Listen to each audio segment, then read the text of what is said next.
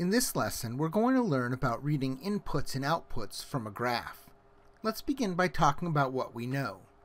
We know that if we have an input and an output, that we can write that as an ordered pair, where we have the input first and the output second. The input is x, the output is y. So the input 3 and the output 1 could be written as the ordered pair 3, 1. And in turn, we could take that input and output, shown as the ordered pair, and plot that point on the graph. Because we can do that, the same is true for the opposite. We could begin with a graph that shows the point 3, 1, write that point as an ordered pair, realizing that that gives us the input and the output, and put that input and output in the input and output table. Today we're going to look at examples where we start with a graph and we complete the input and output table. Let's take a look at some examples. In this example, we have a line, and on that line are many points. Each point represents an input and an output. Let's use the graph to complete an input and an output table. We'll begin by drawing our input and output table, and let's look at the very first point on the left-hand side. We see that point, which has the coordinates -10, -8. We know that the x is the input and the y is the output, so -10 is the input and -8 is the output. We've read this information from the graph and put it into our input and output table. Let's move along to the second point. We have the point right here. What are the coordinates of that point? -8, -7. The input is -8, the output is -7. And so in our input and output table, we'll record the input -8 and the output -7. Let's continue along to the next point. What are the coordinates of this one? This is the point -6, -6. X is the input and y is the output, so we'll record -6 and -6 in the input and output table.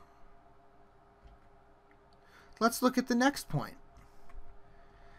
The coordinates of that point are -4, -5. -4 is the x, which is the input.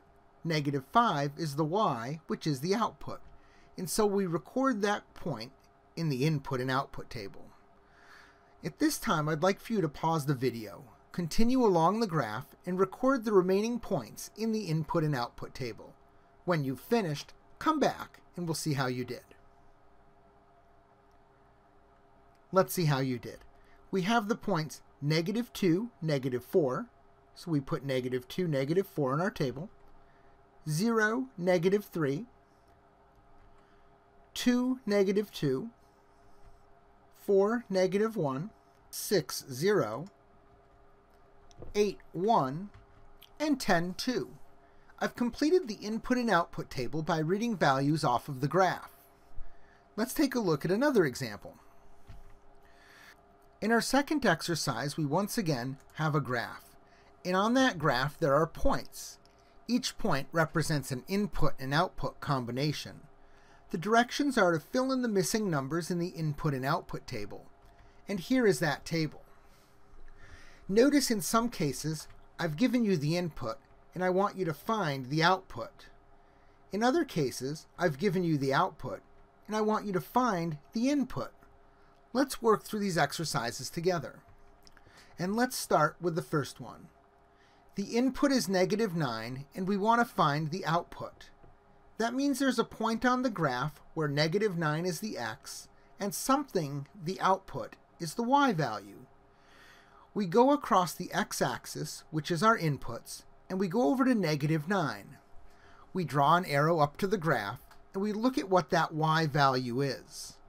The y value, or the output, is 8, so that point is -9, 8, which means when the input is -9, the output is +8.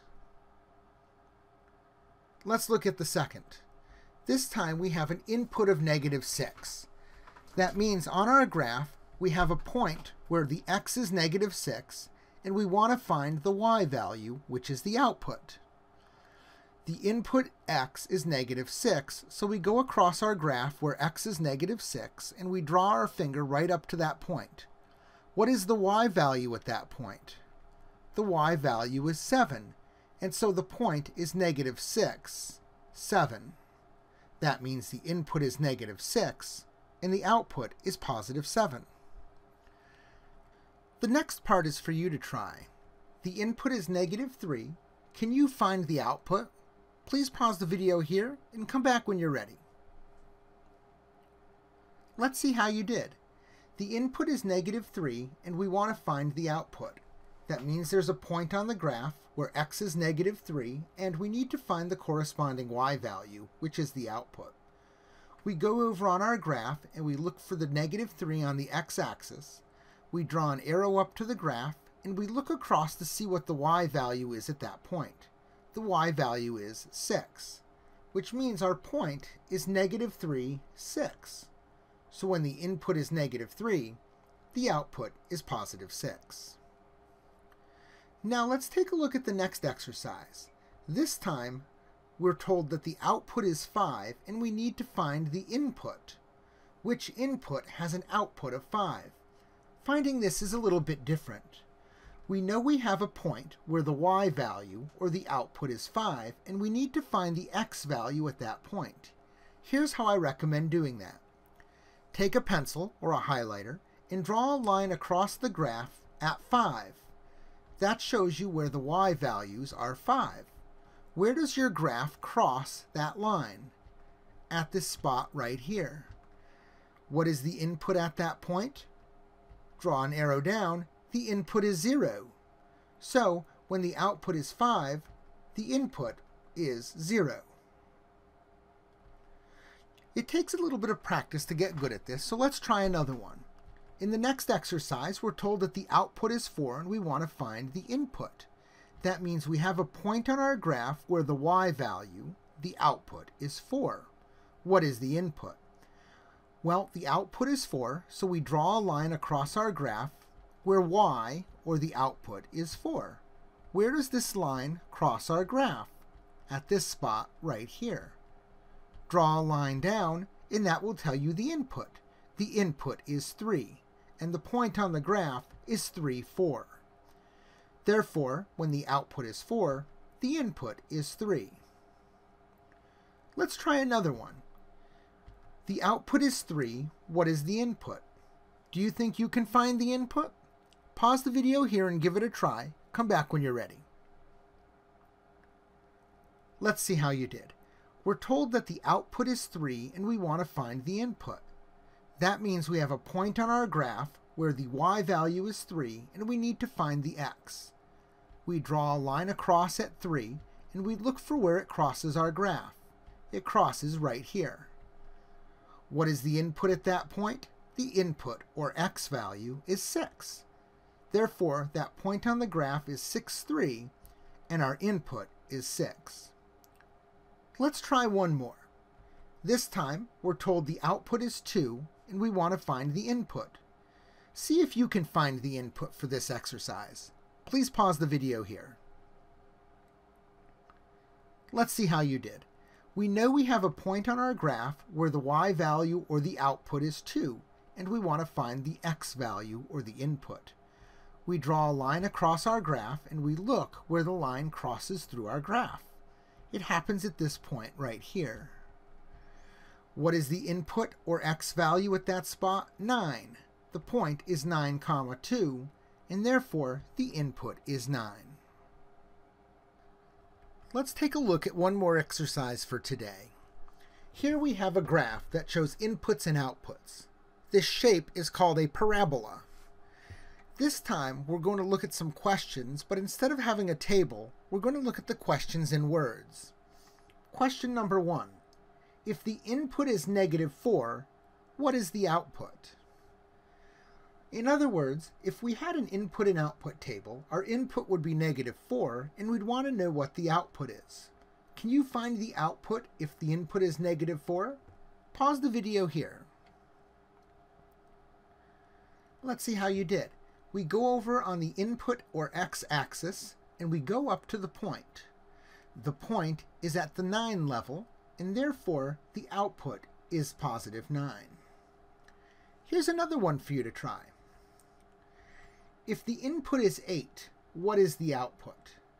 In other words, if we had an input and output table, we would have an 8 in the input column, and we'd be wanting to find the output. Can you find the output? Please pause the video here. Let's see how you did. We go on our x-axis, which is where our inputs are, and we go over to 8, and then we go right up to the graph where we find the point. We look how high that point is. That point is 9 high, which means the output, y, is 9. And so the output is 9. Notice what happened in exercise 1 and exercise 2.